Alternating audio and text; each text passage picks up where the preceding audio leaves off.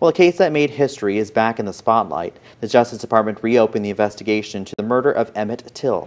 And because of racial tension, the 14-year-old was abducted and killed 63 years ago. Tyler African-American Museum curator Gloria Washington says it was an atrocity that should never be forgotten. The museum opened up in March and is pieces of history, including some of Emmett Till. My parents used to always say, if it didn't come out in the wash, it will come out in the rinse. It's been over 60 years, and whoever would have thought that this would be coming up again over 60 years later. The museum is free and open Thursday through Saturday.